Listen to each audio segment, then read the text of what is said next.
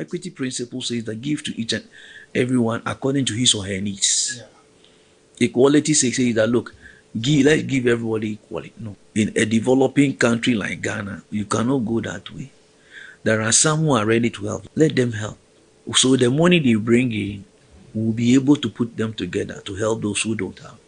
And by so doing, we can hold each other by the hand as we build our nation. So these are things now we've been talking about. So we believe that this time around, once we have made this appeal to His Excellency, that there is a need for a dialogue, and Daily Graphic and Media General, we've all added your voices. We believe that we should be able to come together. We are left with only 7 years.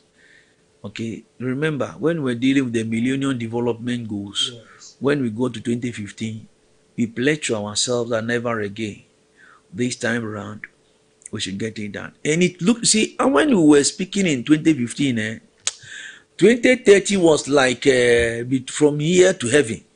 So soon, how many years have we done out of the 15 years? We have done 8. Look, by the time we say Jack, 2030 will be here with us. And our statistics will not be too good.